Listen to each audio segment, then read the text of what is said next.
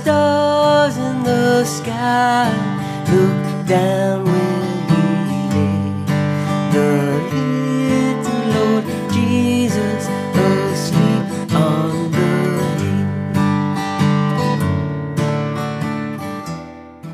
Hi, I'm Joe and welcome to the channel. Before we get to the breakdown, I wanted to mention that Away in the Manger really makes a great song for anyone to learn at any level.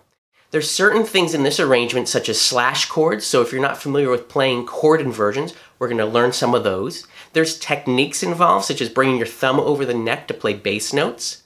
There's also the root chord strumming pattern where you're going to hit a root note and then strum the chord. And also this song is in 3/4 time, which is a lot different than probably the 4/4 time that you're more familiar with.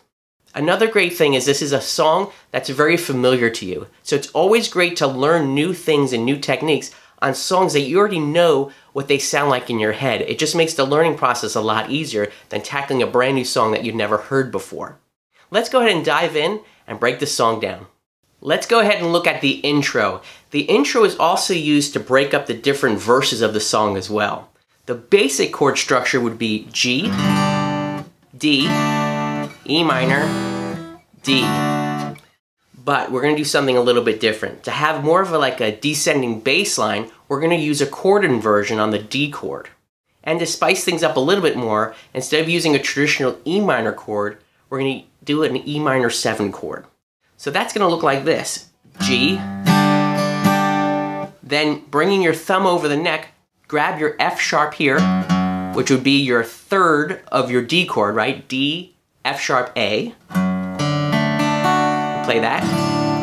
And then for E minor, the E minor shape traditionally looks like this.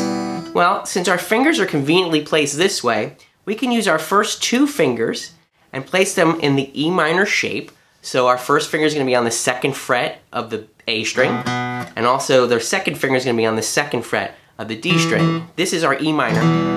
But on top now, since we left our D down, that gives us a minor 7.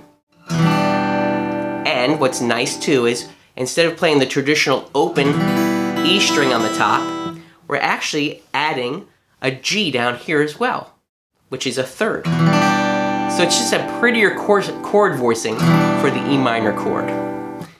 Again, it's the root chord strumming pattern that I talked about in the intro. So that's basically hit the root note and then down 2 strums. Since the song is in 3/4 time, which means there's 3 beats per measure of music, we're going to basically play a quarter note for each of these values. So quarter note for the root, and then strum for the next 2. So we're going to count 1, 2, 3, 1, 2, 3. 1, 2, 3, 1, 2, 3, 1, 2, 3, 1, 2, 3. Now that's a little faster than I played in the song itself, but I just wanted to show you quickly what I meant by the root chord strumming pattern. So what's nice about doing this chord inversion, we now have this descending bass line. If you just listen to the bass, and then it ascends, comes back up. So altogether it's going to sound like this.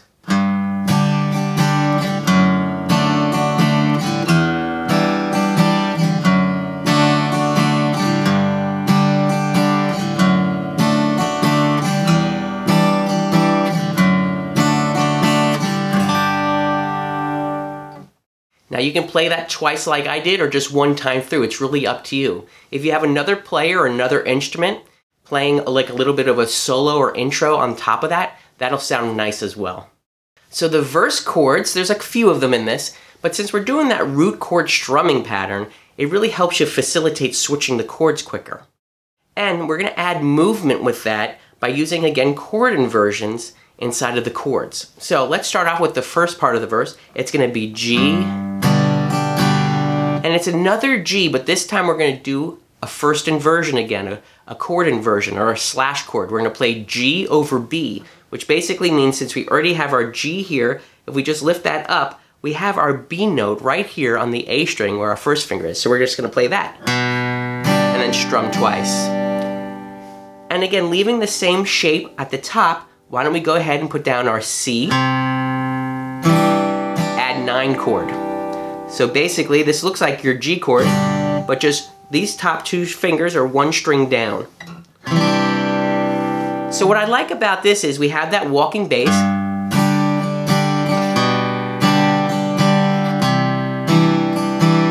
And we also have that continuity of those two notes on top ringing out. And we go right back to the G. So overall, the first part of the verse goes G, B over G, or I should say G over B, C, add 9, back to G. Now we're going to come to a D7. So we're going to basically do our standard D7 shape here, and we're just going to do the root strumming. And that's for 2 measures. And now we're going to do another chord inversion, but this time we're going to do a C with a G in the bass. So we all know our C chord like this. Well, if we take our 3rd finger and move it up 1 string to hit the G on the E string, we now have a C over G chord. And then we can lift that up to get back to G, which is after that. So let me just play that all together here for the D7.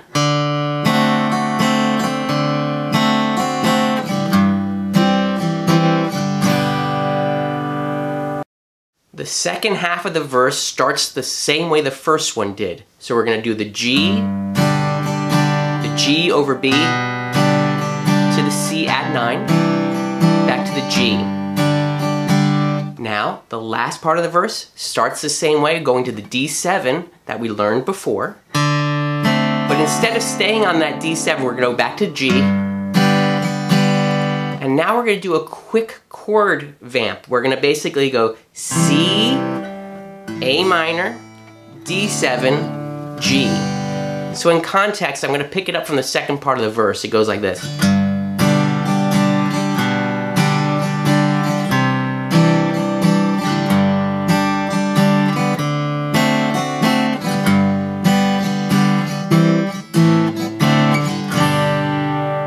And what's great about that little section there, it really teaches you to switch those chords quickly and in time, and changing your chord shapes. Now what's nice about this change though is, if you look, you have your C here, and to be efficient, all you need to do to get to the A minor is to sneak your 3rd finger behind and leave all your other fingers down.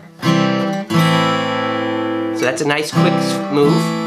And to jump over to the D7, if you notice, your fingers are kind of already lined up and prepared to just switch strings quickly to get to the D7, but it's almost the same type of shape. What I mean by that is, your bottom 2 fingers, I should say, are going to stay on the same plane of the 2nd fret, and your 1st finger is on the 1st fret.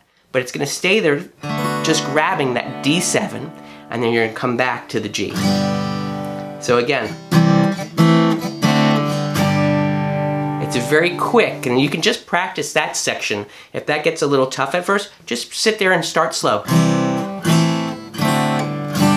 And then speed it up. It's just a great little exercise to get used to switching chords quickly. And again, the key for that, and I made a video on this earlier, is to always try to think efficiently. Try to think, what fingers can I leave down and alone, or in a position that's already set up to move to the next chord. You don't need to pick up your whole hand like that. You can just basically leave your fingers down where it's efficient. So that's the entire song. And the arrangement that you can do is play the intro, then go to a verse, insert the intro part again, go into the verse, and you can even end on that intro.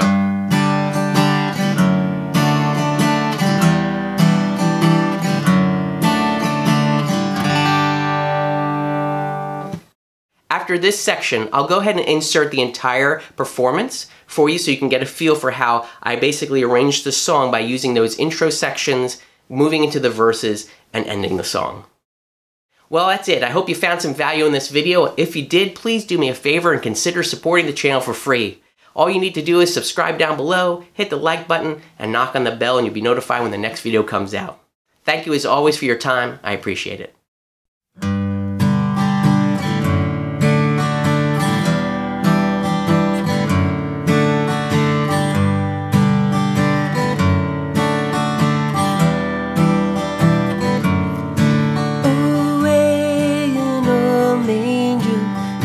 Crib for a day, the Jesus laid down his sweet head. The stars in the sky looked down where he lay. The little Lord Jesus asleep on the hay.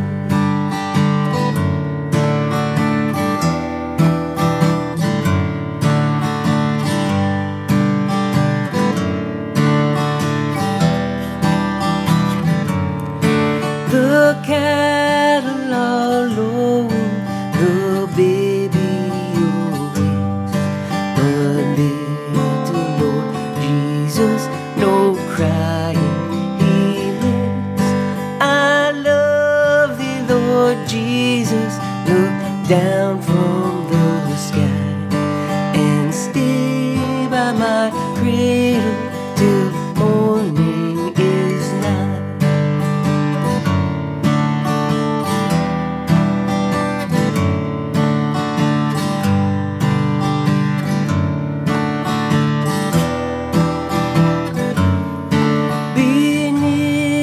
Lord Jesus, I ask thee to stay close by me forever and love me, I pray. Bless all the dear children in thy tender care, and fit us for heaven to live with